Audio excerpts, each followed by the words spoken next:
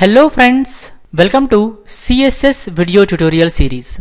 From the past few video tutorials, we are trying to understand various types of selectors provided by CSS. CSS provides various types of selectors so that we can be able to get more control over selection of HTML elements and apply styles on them efficiently. In the previous video tutorials, we understood that CSS tag selector selects every HTML element with a specified tag name and applies styles on them. If we want to select HTML elements by their tag name, then we use CSS tag selector. CSS class selector selects every HTML element with a specified class attribute value and applies styles on them. If we want to select HTML elements by their class attribute value, then we use CSS class selector.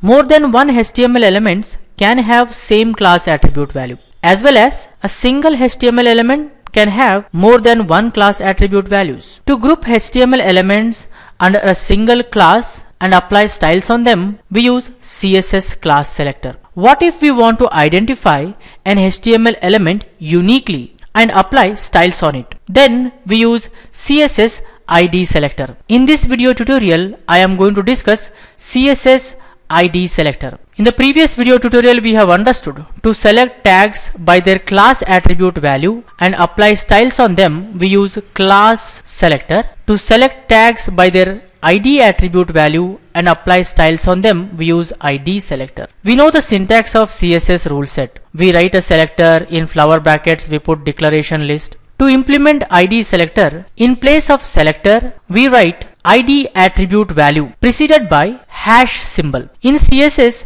hash symbol indicates ID selector. There is an attribute called as ID, which is global attribute. That ID attribute you can put in almost every HTML element. ID attribute we use to identify an HTML element uniquely. So to the ID attribute, we can give any ID attribute value. To apply style on that HTML element, in CSS what we do means, we write a hash symbol followed by ID attribute value. In flower brackets, we put declaration list. It selects every HTML tag which has specified ID attribute value and applies styles on them. For example, H1 tag ID attribute value we have given is solid border. To apply style to that heading element, what we do? We write a hash symbol, then we write that ID attribute value. In flower brackets, we write the declaration list. ID selector selects every HTML tag available on the page with the specified ID attribute value and applies specified styles on them. Now we are going to see the demonstration. Let's see the demonstration. I minimize it. I go to start, type notepad. I click on notepad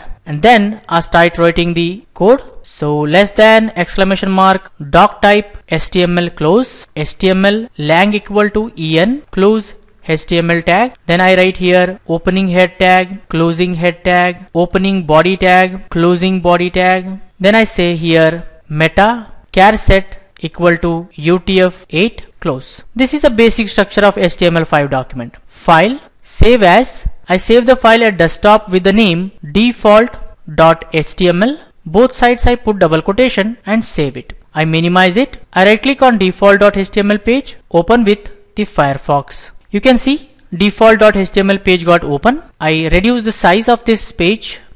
Now here I am going to create some paragraphs. For example, a paragraph, some text goes here, some text closing p tag. I copy this, paste it few times. Then I am going to create one heading for this paragraph, h1 heading heading text closing h1 tag. File, save, go to browser and refresh. You can see paragraphs got displayed, heading text got displayed. Now I am going to use ID attribute for the heading to identify the heading uniquely. Here I say, for example, heading 1. For all of these paragraphs, maybe this heading is the main heading, and here I have given an ID equal to heading 1. To apply style on it, we can access this HTML element by its ID attribute value in CSS. So here I am going to write style, type equal to text or CSS, close, closing style, tag. Here we write hash symbol, then we write heading 1, that is the ID attribute value for heading, and there I say border of 2 pixel solid red semicolon. File,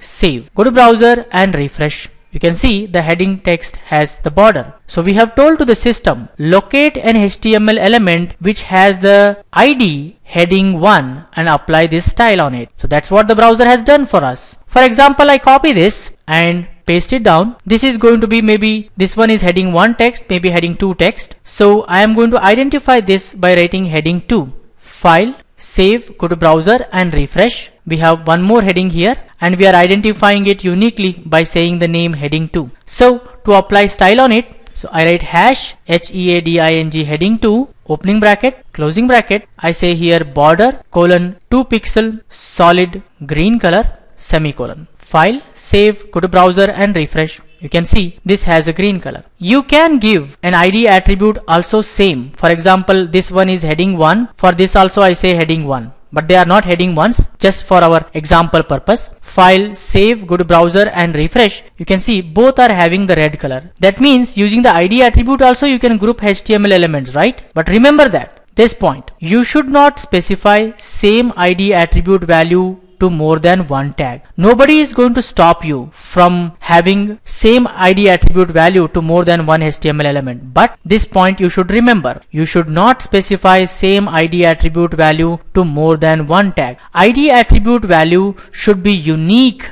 in the page. That means there should not be duplicate ID attribute values. ID attribute value should be unique in the page. If you want to identify an HTML element uniquely in the page, use ID selector. Okay, if you want to group more than one HTML elements under a single class, then use class selector. Okay, if you want to identify an HTML element uniquely in the page, use ID selector. An HTML element should not have list of ID attribute values separated by white space. You remember, an HTML element can have list of class attribute values separated by white spaces with respect to class selector. We have seen that in the previous video tutorial. But remember that an HTML element should not have list of ID attribute values separated by white spaces. ID attribute value is not only used to identify an HTML element uniquely and apply styles on it, it is also used to access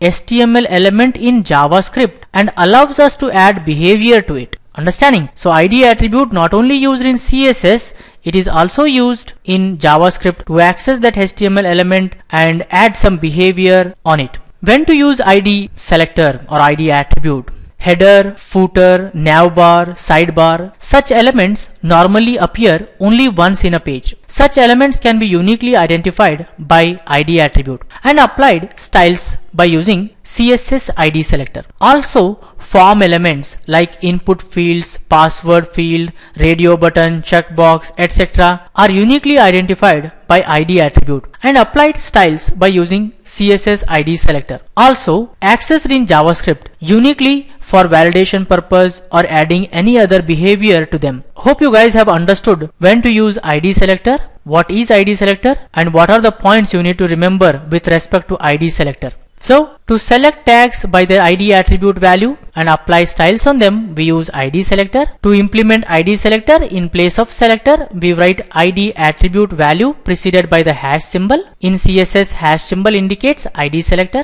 It selects every HTML tag which has specified ID attribute value. You should not specify same ID attribute value to more than one tag. If you want to identify an HTML element uniquely on the page, use ID selector. An HTML element should not have list of ID attribute values separated by white spaces. ID attribute value should be unique in the page. For this tutorial, this much is enough, friends. In the next tutorial, we get more information. For more benefits and be updated, please subscribe to my YouTube channel and don't forget to like, comment and share these videos with others so that everyone will get benefited. Keep learning, keep coding, keep sharing. Thank you guys. Thank you very much. See you in the next tutorial.